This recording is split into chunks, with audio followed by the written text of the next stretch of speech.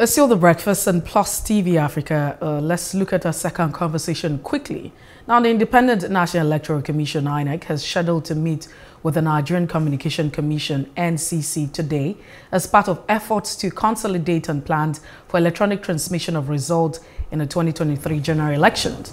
The meeting would include the chief of executive of 4 major telecommunication operators in the country on identified blind spots in the country's telecom communication infrastructure.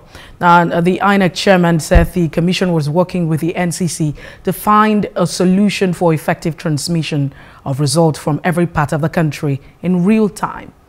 The discussion, like I mentioned earlier on, will be centered around access and connectivity. Now, since the return to democracy in 1999, Nigerians have continued to hope for a better and more transparent election process that will give them the opportunity to use their vote and as their voices. Now, for the very first time, Nigerians feel that the days of election rigging are largely over with the introduction of the beavers as an electronic device that will be used to electronically accredit registered voters within the polling unit and also transmit election results from polling units to the INEC server. Now, there are several questions. Will the beavers prevent the rigging of the elections come 2023? Is access and connection seamless, in the 774 local government across the federation? These are some of the questions that we're asking now. We have our guests joining us this morning to make sense of the conversation. Dr. Chike. Good morning. Dr. Chike, it's good to have you join us. He's a senior lecturer of School of Media and Communications in Lagos.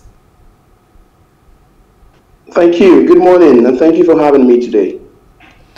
All right, so I'd like to ask, just 81 days from the portal of INEC, countdown to the 2023 elections, do you think that we have enough time to solve the issue of access and connectivity across the 774 local governments?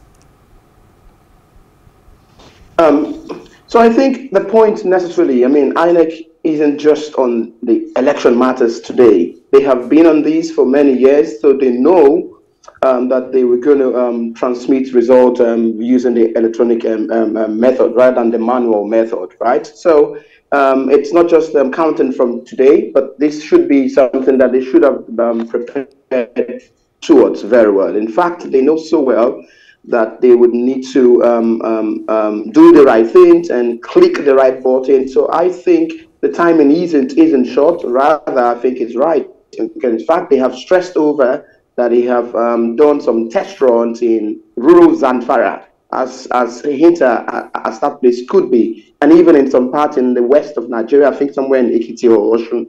So they are the right track. I don't think the timeline is a problem whatsoever, because they're not just jumping on it now. They've been prepared and they know what to do. Should the electoral umpire have a second option, some sort of alternative? If the beavers doesn't work, should they just say, you know what, we're going to change our style, have some alternative, maybe allow, manual check. I know that you can be checked, but accreditation must be done biometrically. Should we just allow room for error? Call it that. Yeah, so this is what we should run away from, trying to look for ways to say, okay, if this doesn't work, let's go back to manual. We know how our country is, and if that clause is put in, I'm sure every other part, even where the electronic device can even work, they will tell you it can't work, and then they revert back to manual.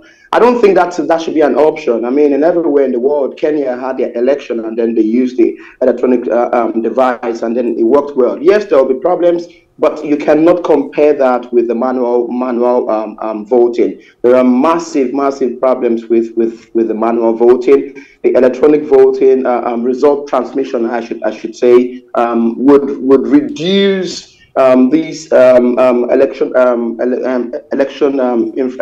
infractions to a significant level. So I think that issue of, okay, let's have the manual as a backup shouldn't even be on the table. What INEC is doing now by having a meeting with NCC today to discuss on those issues and see how they can absolutely tidy up those blind spots and those parts where there will be poor or no network server or signal at all is what we should be talking about, rather than saying let's give room for, okay, should the electronic transmission doesn't work due to data or server issue, then we can revert back to manual. I don't think that should be an option. In fact, the bank itself, there are banks in rural areas. I don't think people walk into banks and the cashier on point there wouldn't even check the system to be sure that the person has XYZ amount of money before doling out such cash to the person. So if the banks can do this, I don't see any reason why INEC shouldn't stick to... The banks are in, mostly if you look at them, they are in urban centers, and that's what it is. We can't compare, you know, the infrastructure that we have in urban centers with that in the rural communities. Now, we also, I'm sure you want to agree with me that, you know, infrastructure, basic infrastructure also aid telecommunications, you know, to establish their services in these communities, especially when you look at developed climes. And so I don't know, you know, there are some villages that are very remote and very local in the sense that you don't even have motorable roads in 2022. Not to even talk about having, you know, the infrastructure, basic infrastructure that should be in these communities. And then not to also talk about the fact that if you don't have this basic infrastructure, then you don't have the telecommunication present in this community. 81 days. I'm still asking, are we talking reality here, or we're, you know, just trying to be very spiritual about it? So I think I understand your concern. I think it's a concern of a couple of persons. But like I said, INEC isn't just jumping on these today.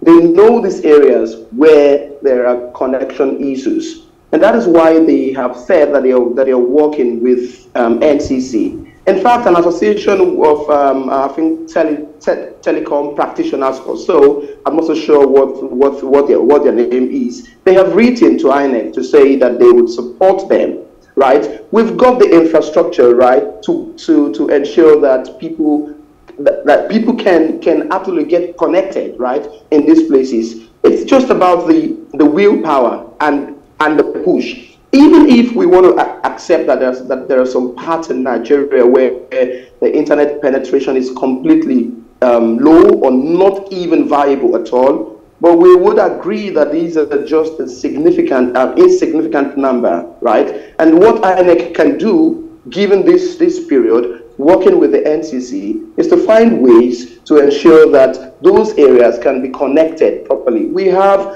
the infrastructure for this. Nigeria has the highest, if not, right, the mobile penetration, you know, in Africa. We've got the size, we know what to do, and if we are ready, we can absolutely do it. And like I said again, it's not a function of looking at it from now, how many days to the elections. INEC isn't just getting on it today. Yes, they are having a meeting with the NCC today, but we know that modalities have been put in place to ensure that real-time results are being released via the internet, even in rural areas. And they did say in one of their press releases that they have tried these in rural areas as deep as Zamfara is, and it did work. So if that can work there, I think it's just a little bit of shake here and there, and we are at the right place to go. I just think that. Go on. Okay, Dr. Mbadiche, I mean, the government itself, if you look at the National Development Plan 2021 to 2025, which was launched last year by the President, Muhammadu Buhari, you look at the statistics, it shows that 301 local government areas at the time were without internet access in Nigeria. That's a lot. If you look at the fact that Nigeria has 774 local government areas. Even if they were to do anything about it, going by the plan of the federal government, the National Development Plan 2021 to 2025, and a lot of people don't know Nigeria has a development plan like China has because they're not seeing the results. If they will hit it, their plan is to ensure they're projecting that 697 local governments will have internet access by 2023. And if you hear government say this, you probably think by the end of 2023 because of how things work in the country. But even if they were to achieve those 697 by the first day in 2023, you still will have 77 local government areas without internet access in 2023. This is a problem, isn't it?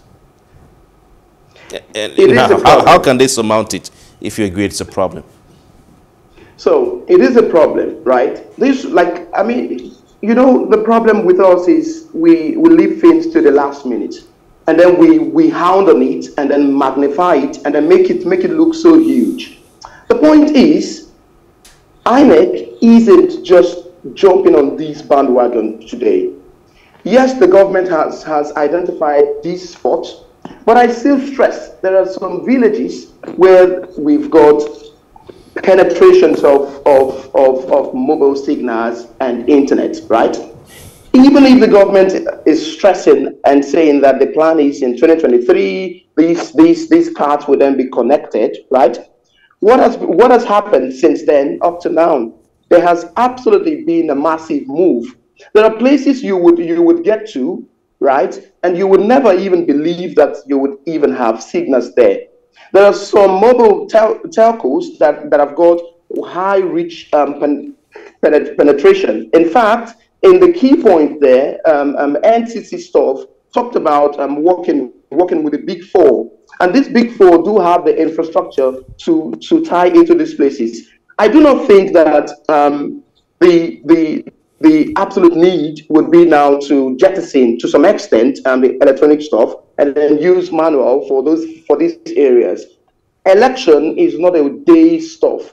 It's been planned for many years, and INEC knows what they have. They know their capacity. NCC knows their capacity. They know the infrastructure that they have. If they think that they can do this and transmit results in every part of the country, we cannot sit here and say they cannot. Someone suggested the use of satellite technology. They should provide coverage, for these over 300 areas that don't have 3G access. You think that is workable? Use of satellite technology to cover these areas. Of course, that's an option. That's an option, and that's why I go back to what I said before. Once the wheel is there, once we are ready to solve this problem, and we are ready to transmit these results live as they come in, it is hyper possible.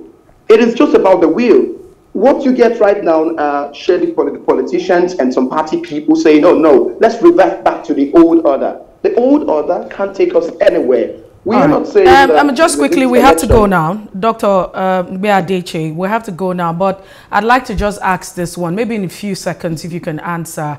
What about the issue of hackers? Do we have a strong firewall, against cybercrime and their gangs? We're saying that electronic transmission of results with the beavers, and let's not forget that, cybercrime has been there for a while, although, it seemed to be very prominent, right now in 2022 or prior to 2022. So do you think that we have what it takes, to fight against the cyber hackers and crime? Nigeria has the best brains, internet brains, right? If Nigeria wants to get this right, we can get this right. We have the people to absolutely ensure that firewalls are placed and to ensure that these internet are absolutely safe and INEC can transmit results at the right time using the electronic transmission. It's about the willpower, and if they are ready, we can absolutely get it done. We're not saying it's going to work the first time, but it's a fantastic first step in the right direction. In the next election, they would absolutely build on this election to ensure that we move forward. Kenya did. It started in 2013, moved to 2017, and had another election now, and we can see the progress there. And that is why we must ensure that INEC sticks with their electronic transmission of results this time. Well, we have to go now. Thank you so much, Dr. Chike Beadeche, for being part of the show. We appreciate you. Thank you so much. And that's the size of a package on the breakfast on Plus TV Africa. We hope you've enjoyed your time thoroughly. We'll be back soon on the station. But of course, don't forget you can follow us on our social media platforms across the various social media sites, Plus TV Africa. And of course on YouTube we have 2 accounts, Plus TV Africa and Plus TV Africa Lifestyle. Don't forget to check out our website as well. My name is Kofi Bartels. Good morning. I am Messi Iboko. We join the newsroom at 9 o'clock for the news brief. Please stay with us.